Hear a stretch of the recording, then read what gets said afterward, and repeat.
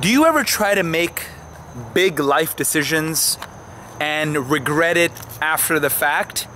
But when you made the decision, you were almost certain that it was the correct one. Or sometimes you can't pick between one or the other because you don't know what your priorities are and you don't know what your meaning in life is. This is an interesting background actually. I'm here next to a pest control company. It's evening time. I was just at work here at Strength Camp, came out here to shoot a quick video about how to make big life decisions. Okay, so if you don't know whether you should quit your job, or you don't know if you should move to a different country, or you don't know where you are in life, what your priorities are, what you should be doing, if that is the case, then I have one secret for you, one trick for you to understand what your priorities are and to make the right decision, and at least a more optimal decision based on your primal instincts and what you really want in life. That secret is to alter your state of consciousness when you are making this life decision. Now, what the fuck do I mean, and how do I even figure this out? So when I do my 48-hour fast, so I pick 2 days out of the week to do a 48-hour fast. You can go look at that. I have a video on a 48-hour fast and when I used to do a 36-hour fast before that. So this is my 5th week. I'm actually right now in my fasting window, my 48 hours. I do it Sunday and Monday, and today's Sunday. So the way I figured out that altered levels of consciousness actually allow us to make better decisions and prioritize in life is because of my 48-hour fast. So what I do is right before I break my fast, I sit and meditate and I think about what is really important in life. Now, my other video talks about the details of what I feel, the epiphanies that I reach. I'm not gonna go into that here, but just briefly, I figure out what I really value in life because at that time, the 47th hour, you are only thinking about food because nothing else fucking matters. Now, if there are certain things that I still care about, even though I'm so hungry, that is what I care about in life. So that is the benefit of altered levels of consciousness. So if you are contemplating divorcing your wife or breaking up with your girlfriend or figuring out which college you want to go to, do you want to move away from your parents to go to college? Or maybe you want to cheat on your spouse. Whatever a big decision that you're facing, it could be that you want to leave your parents to go abroad, to travel. It could be that you want to get rid of some really toxic people in your life because they're fucking you over and ruining your dreams that you've wanted to achieve your whole life. Now, fasting is not the only way to alter levels of consciousness.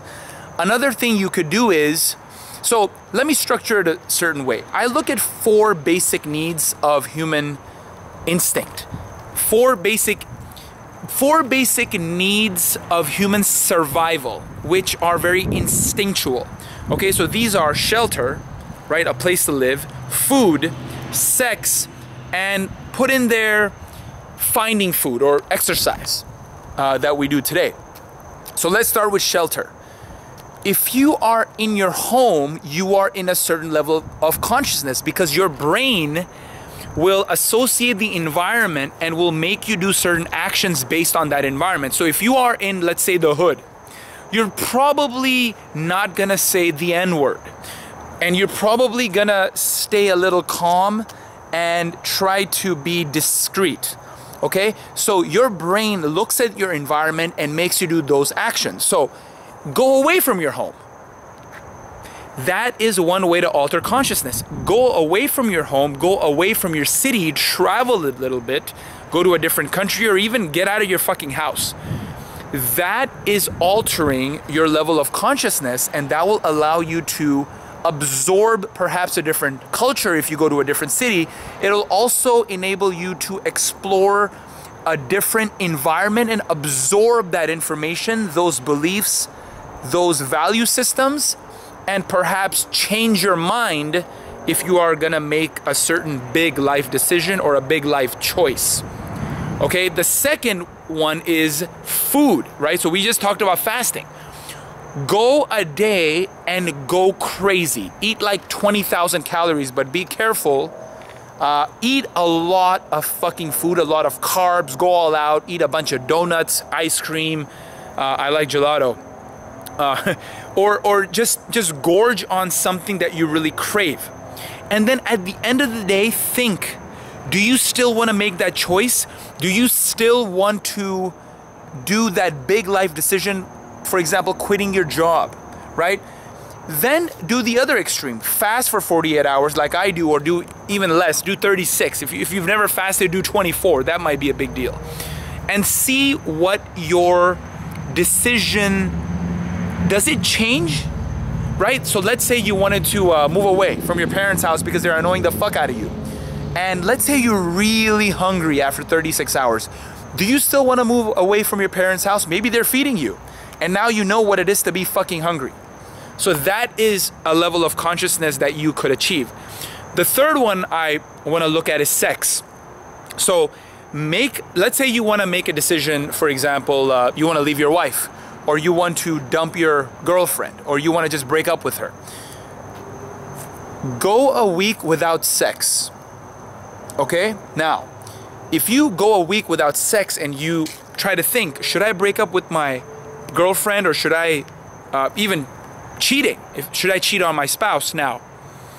Because you've deprived yourself of sex for that long, maybe you'll realize that that is something that you really need and you can't go without for a week. So if you divorce your wife, or if you broke up with your girlfriend, it might take you more than a week to find a new girl. Unless you want to just fuck hookers and stuff, and you know, that's cool too. But if you want to do the same type of relationship thing, you might think twice about breaking up with her.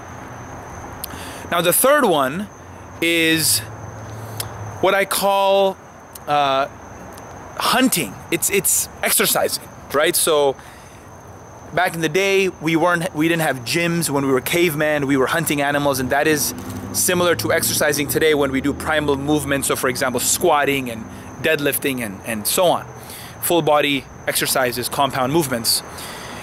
Go do a crazy exercise. Like spend an hour, 2 hours, and do a very circuit type, rigorous, strenuous workout. And at the end, when you're dying on the floor and you're like gasping for breath, think then about that decision. Do you really want to make that decision at that level of consciousness? Okay, so that is another way to alter your consciousness so you can make decision the right way. So for me, I've done all of those.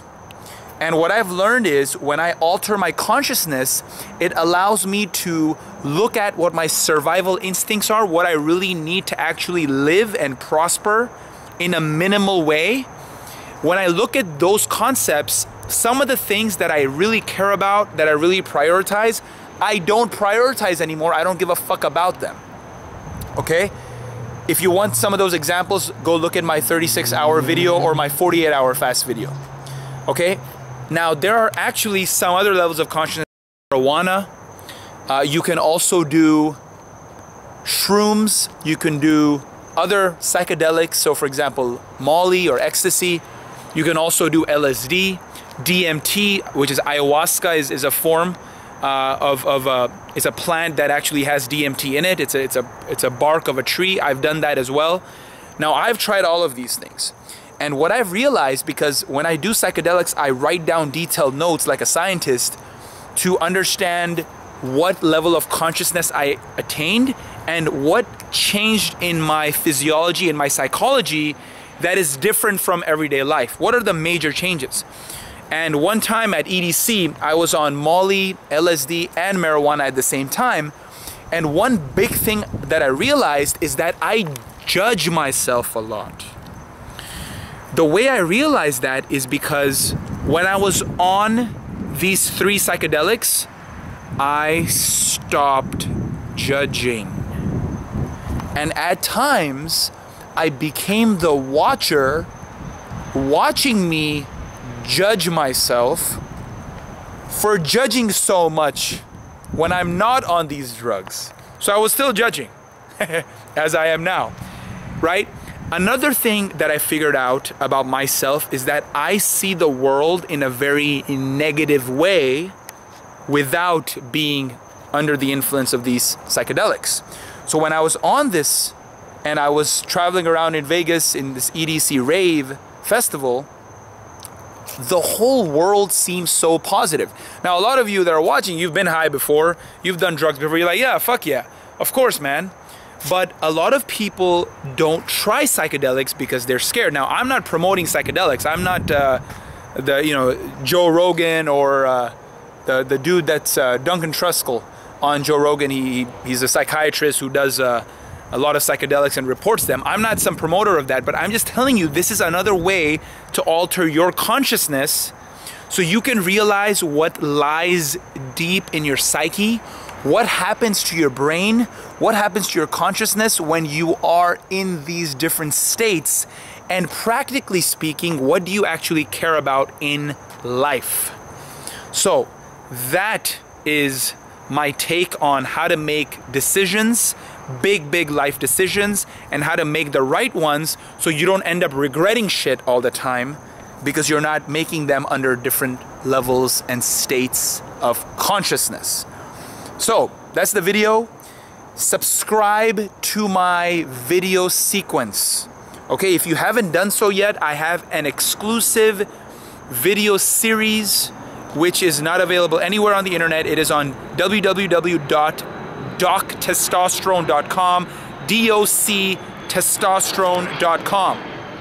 Okay, that is where you will see my transformation. You will also, once you subscribe to get those emails, you will be able to look at the different factors that are killing your testosterone levels. You will get those videos and you will be able to address your problems in a very efficient way because I've already done the research for you. So check that out. This is Doc Testosterone. I will see you next time.